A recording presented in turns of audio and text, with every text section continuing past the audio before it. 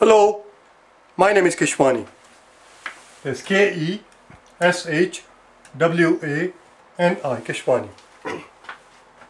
We are here because we want to prepare for the GRE. We have been solving math problems out of this book here, the official guide to the GRE, the third edition. If you do not own this book already, purchase one immediately. You're going to need it. Today is our lesson number 134, day 3134. 3 is to signify the fact that we are in the third edition, day 134. We are in the process of working on the practice test that you will find at the very end of the book. Turn to page number 356. 356 number 12 is what we're going to do. Yesterday we did up to problem number 11. Problem 12 is what we're going to do. Problem, as you can see, is already on the blackboard, but it does not hurt to open the book, turn to page number 356 and look at the problem yourself so that you can read it exactly the way it appears in the book. So this is the gist of it, this is the essence. It says that we have a total of 236 students. We are told that of those 236 students, 142 are taking algebra, 121 are taking chemistry. The question simply is, I changed the problem a little bit. In the book it says what is the greatest number of students who could have taken both courses. But we're going to do it two different ways. What are the least and the greatest? What are the least and the greatest number of students who could have taken both courses? Who could have taken both of the courses, algebra and chemistry? So we're going to look at the two extreme scenarios. So let's begin. Let's first add up these figures, see what they are up to. We get 2 plus 1 is 3, 4 plus 2 is 6, and we get 263. But the problem clearly says that we only have 236 students. What's going on? If we subtract 236 from 263, 13 minus 6 is 7. And then this becomes 5. 5 minus 3 is 2. 27. What does this 27 represent? This 27 represents the people who are double counted. Double counted. Why are they double counted? They are double counted because these 27 students are counted first as the number of students who are taking algebra, and the same 27 students are counted again for the second time as the people who are taking chemistry, because they're taking both. They are double counted. Let's look at the Venn diagram. So here we have algebra, here we have algebra, and here we have chemistry. We are told that 142 students are taking algebra. We are told that 121 are taking chemistry. But as we clearly saw, if we add up these two figures, we get 263. We cannot go obviously more than 236 because 236 is the total number of students we have. 27 people, we have an overflow of 27. Those 27 people are counted twice, which is why we have an overflow of 27. They counted first here and they counted here. Those are the students who are taking both. Those are the students who are taking both courses. They are supposed to come here in the common area. They're supposed to come in the common area. 27, we're going to pick up the speed a little bit. As soon as we put a 27 there, we have to subtract 27 from here and 27 from here, because these 27s are included in this 121. So let's subtract 27 from here. 11 minus 7 is 4, and 11 minus 2 will be 9, 94. And here if we subtract 27, we get 12 minus 7 is 5, and 3 minus 2 is 1, 115. What does this number represent? What does this number represent, and what does the scenario represent? 115 are the number of students who are taking only algebra now. See, that was not the case before. People were taking algebra, but we were not told that they were taking only algebra. What we were told is that 142 people are taking algebra. We were not told that 142 students were taking only algebra. This is the number of students who is taking only algebra, 115. 94 is the number of students who are taking only chemistry. And 27, as we can see, are the students who are taking both. In this scenario, this outer box that we see here is called universal set, as we already know. And we have a big fat 0 here. What does this 0 represent? That 0 tells us that in this scenario, no one 0 tells us that no one is taking neither. I'm going to write down the same exact thing on the top here so we can see it. This scenario represents, this scenario is a situation where no one is taking neither. Understand the language. No one is taking neither. If you walk in the room where all of these students are sitting, 236 students are sitting in the room there. If you walk in the room and you say to everyone, raise your hand, those of you who are taking neither chemistry nor algebra. Raise your hand if you're taking neither chemistry nor algebra, and no one would raise the hand because no one is taking neither. That's another way of saying that in this situation everyone is taking at least one course. Everyone is taking at least one course. Either they're taking only algebra, or they're taking only chemistry, or perhaps they're taking both. Everybody is taking at least one course. No one is taking neither is another way of saying everyone is taking at least one course. Other extreme scenario is this.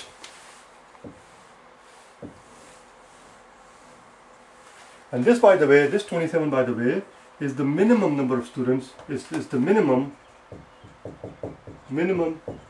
number of students who can take both. Who can take both. So if the question was asking what is the minimum number of students in this scenario, what is the minimum number of students who can take both courses? Well, right here, that's what we just answered it. There you go. What are the least and the greatest number of students who can take both courses? But the least number of students who can take both courses is 27. Let's work on the other scenario and ask ourselves what is the greatest number of students who can take both courses. So again, one more time, here is our algebra, here is our chemistry. We know it's 142 here. We know 121 are taking algebra, 121 are taking chemistry. But so far, the way we phrase it is all we say is that 121 is taking chemistry. But because the story is not finished yet, we are not claiming that 121 are taking only chemistry. All we are saying at this stage is that 121 are taking chemistry as of right now. What is the greatest number of people who can take both? What's the biggest number that we can put here? Can we put 142 here? No, we cannot put 142 here because we do not have 142 here. How can 142 students possibly take both courses when we are told that only 121 students are taking chemistry? So even if all of those people were taking both the courses, it won't work. The largest number that we can put here,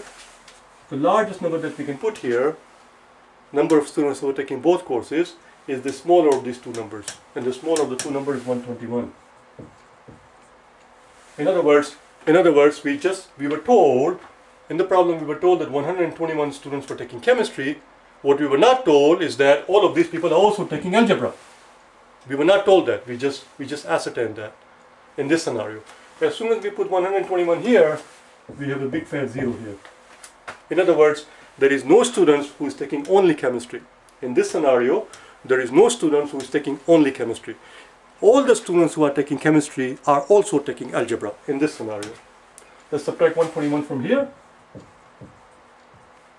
And we get a 1, we get a 2, there is only 21. So in this case, only 21 students are taking only algebra. If they can ask you in this scenario, how many students are taking only algebra, the answer is 21. How many students are taking only chemistry, the answer is no one. How many of them are taking both, the answer is 121. And that is the largest number of students we can have taking both courses. That's the maximum. What is the greatest number of students who can take both courses? The answer is 121, which is what the book was asking. We're not finished yet. We have to finish this set. Because if we add up the figures, 121 and 21, obviously it will add up to 142. It will add up to 142 because we got this 21 from subtracting 121 from 142.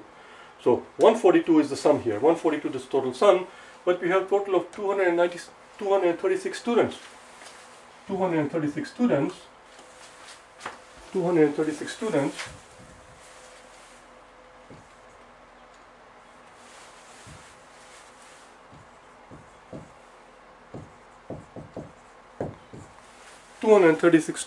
of which 104 students are taking either only algebra or both.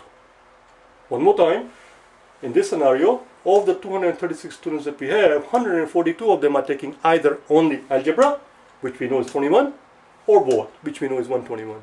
Let's subtract the two. We get a 4. 13 minus 9, 4 would be 9. 94. Where does that 94? Where does that 94 go, and what does that 94 represent? That 94 will go in this corner right here.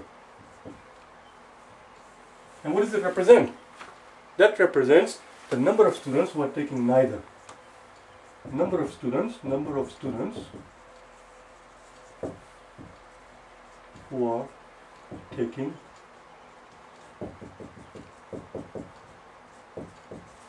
neither.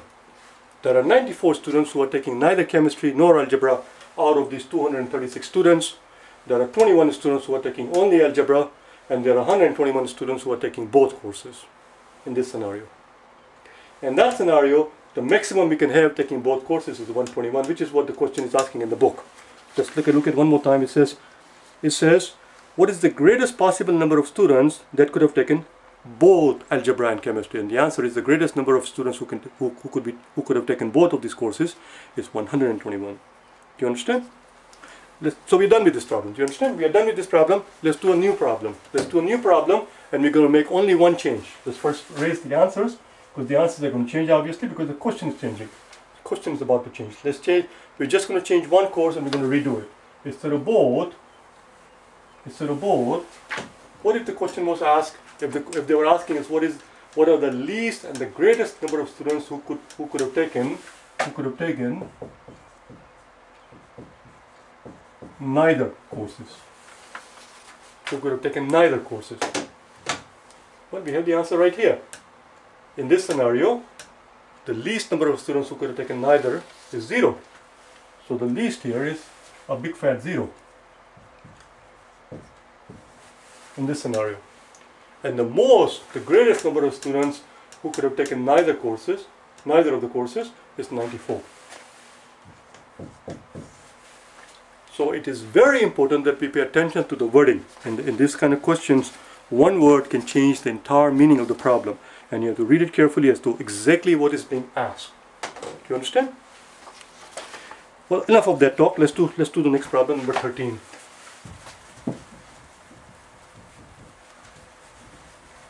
Number 13. Well, we need the room, so I'm going to have to erase this thing.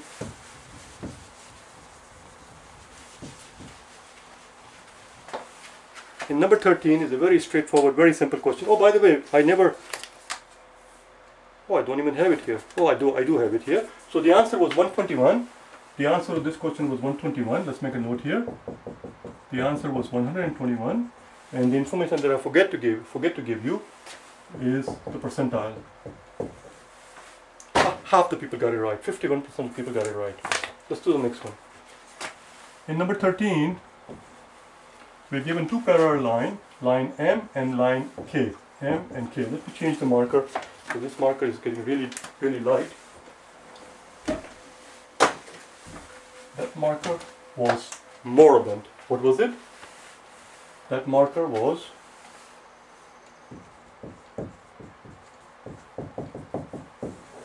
moribund, on the cusp of death, about to die, almost dead. And this word, we never learned it on the vocabulary. I just used it. So we have two lines, M and K, and we are told that they are parallel. We have an angle T here and we have an angle S here. Let's see what exactly they're looking for. We are told that M is parallel to K, we just showed it, and S we are told is equal to T plus 30. T plus 30. Now what we need to understand is that in a parallel line, if we have two parallel lines, and these two angles, if you do these two parallel lines, this angle T is the same as this angle T. These are the same angles. Are you with me so far? And therefore, S plus T should be 180. S plus T is 180. S plus T is 180. But we are told that S is equal to t plus 30. Let's put it in here. So t plus 30 plus t equals 180. That in turn implies, if we combine the t, so we get 2 t's equals 180 minus 30, which is 150. 2t is equal to 150, therefore t is equal to 75. And I believe that's what they were looking for. Yes, t is equal to 75. The answer is, question was what? How much is t? The answer is t is equal to 75 degrees, and that's all it is. That's a simple question. And if you're curious about how the people got it right, 52%. 52%. Let's do the next one. Just give me one slight break, one small break, short break.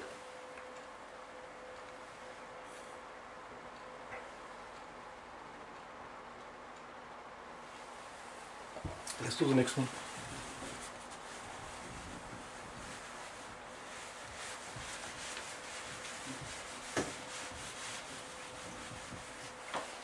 Before I completely forget it and before I end up inadvertently erasing it, let's see when we learned about moribund. I know we learned it.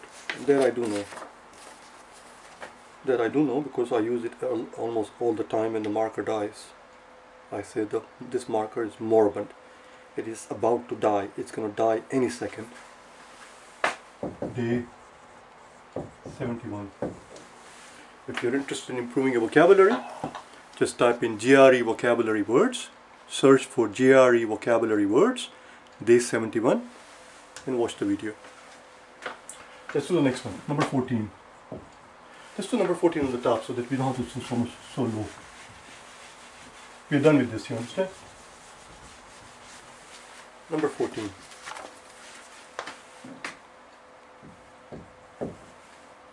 We are told that if 2x equals 3y, which in turn we are told is equal to 4z, and which in turn we are told is equal to 20, the question is what is the value of 12 times x times y times z?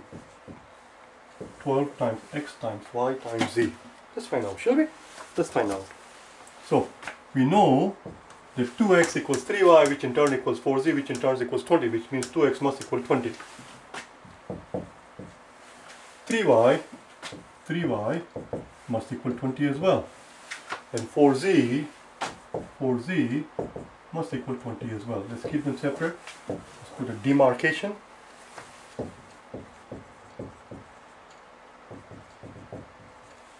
Let's put a demarcation, let's put a boundary, let's separate them.